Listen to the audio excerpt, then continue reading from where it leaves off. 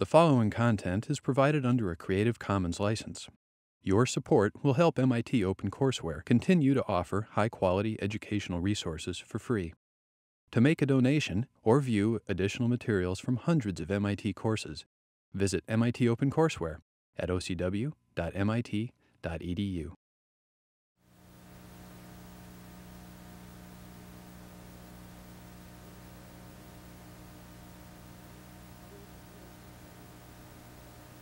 The fields of a circular cylindrical solenoid can be found using the Biot-Savart law. If these plane parallel plates were of infinite extent, an applied voltage would give an electric field that is uniform. What this plane parallel capacitor is to electric fields, an infinitely long solenoid is to magnetic fields. That is, if this solenoid were infinitely long, a current in the winding would produce a magnetic field intensity that is essentially uniform inside and equal to the surface current density. Outside, the field would be essentially zero. This solenoid is large enough that we can poke around in it with a magnetometer probe and see how the magnetic field is actually distributed when the length is finite. The solenoidal coil consists of n turns, essentially uniformly wound over the length d, each turn carrying the same current I. The radius is a. The current I is essentially phi directed. This axial Hall probe shows us the magnitude and direction of the field. The probe measures the field along its axis. The lower scope trace records the probe output. The upper scope trace shows the coil current. When the probe is oriented this way, the axial component of magnetic field is measured. When the probe is oriented this way, the radial component of magnetic field is measured. Let's measure the axial magnetic field component along the axis of the cylinder.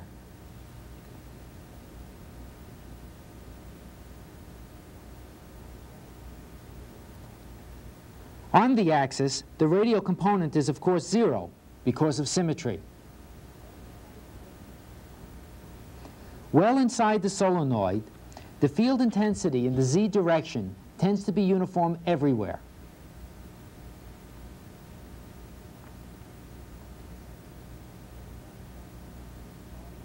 The infinitely long solenoid can be regarded as the analog for MQS systems of the EQS plane parallel plate capacitor.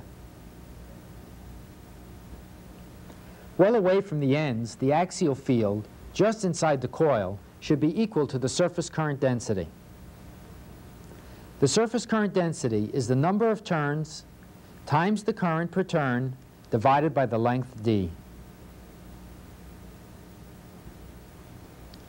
The probe measures the flux density mu naught h. To convert from SI units Tesla to Gauss, we multiply by 10,000. There are 141 turns. Our current is 1 amp RMS, and the coil length is 70.5 centimeters.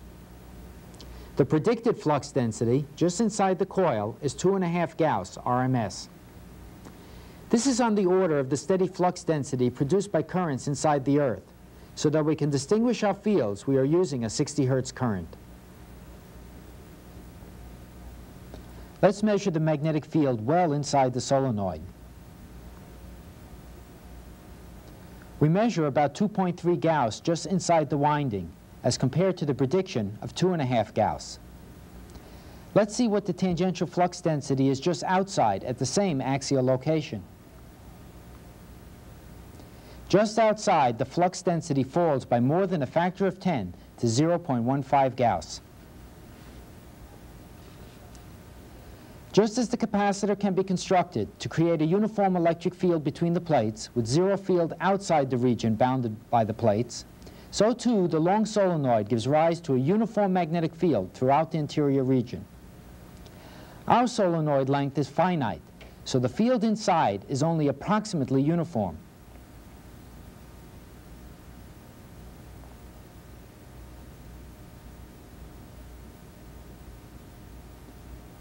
And the exterior field is only approximately zero.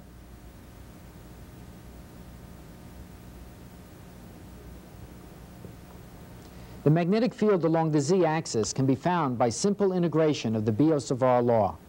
The essentially phi-directed current along the entire winding generates a z-directed magnetic field along the axis of the cylinder. This is the on-axis distribution of the axial field intensity for our solenoid, which has a length-to-diameter ratio of 2.58. We can compare the prediction of this formula to our experiment here at the end of the solenoid. Biot-Savart predicts a flux density of about half of the 2.5 Gauss in the interior.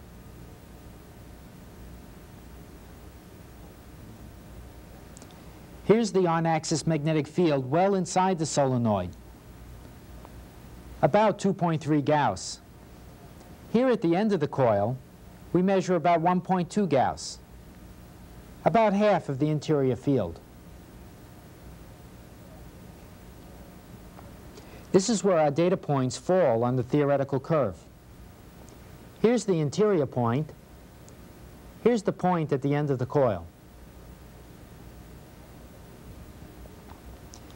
The accuracy with which theory and experiment agree is likely to be limited only by such matters as the uniformity of the winding, the care taken in mounting the probe, and the calibration of the Gauss meter.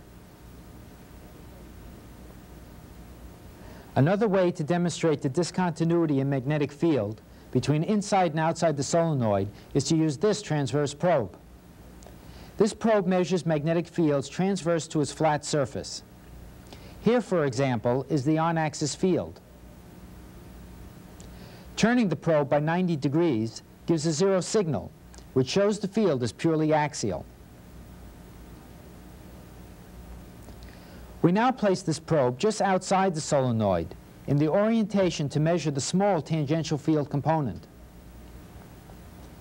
As the probe passes through the current-carrying winding, the magnetic field abruptly rises to the interior field value.